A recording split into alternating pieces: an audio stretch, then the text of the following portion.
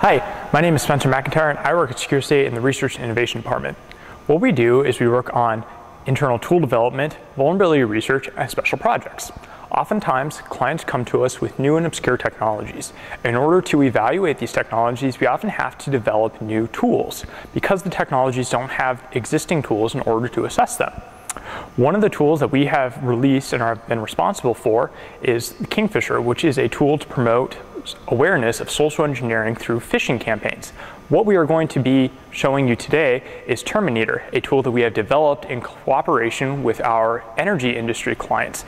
Termineter is used to evaluate the security of smart meters, and what we're going to show you today is how it can be used to pull off information and modify certain pieces of information on a smart meter. Alright, so what we are looking at is the starting command prompt of Termineter. So we have a meter connected, and one of the first things we want to do is we want to get some basic information about the meter. So Termineter uses a command line interface that's similar to Metasploit. Each one of the functional units are broken out into modules. So what we want to use is the get info module. So we are going to run this module, and now that we have done so, we can see some basic information about the meter.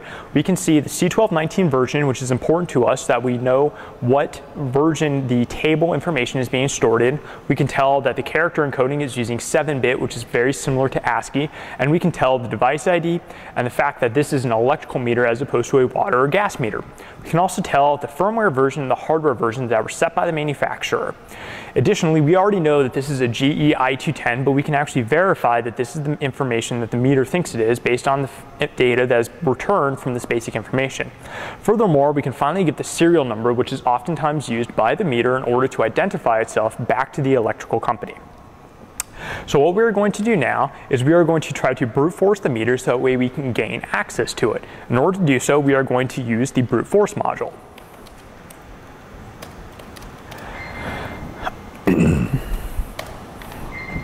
So we're going to run this brute force module, and it is going to try common usernames and passwords that are provided in a word list that is included with Termineter.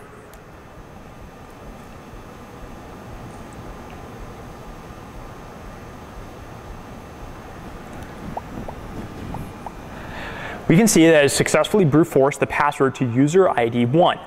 This password is all ones. So we are going to utilize this information to log into the meter.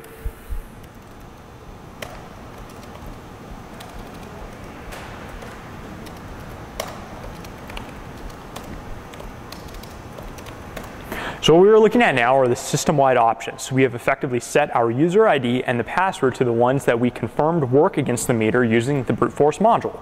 Now that we have done so, we are going to go over to the set meter ID module. What we're going to try to do is we're going to try to change the information that is being displayed on the meter. Right now it is currently set to the value of my name. Right now it says Spence. What we are going to change it to is beer 30.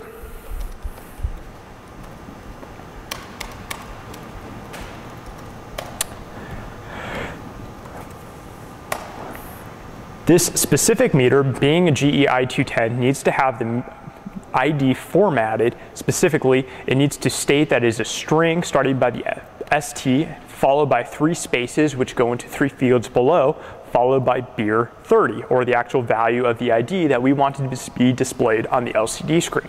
Now the LCD screen is going to cycle between multiple values. Eventually what we are going to see is beer 30 being displayed on the LCD. There it is. Thanks for watching. Hope you enjoyed our demonstration of using Termineter.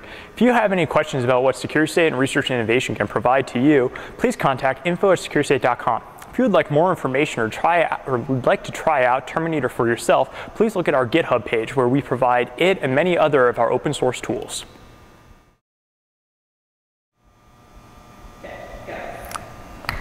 Just got R9'd.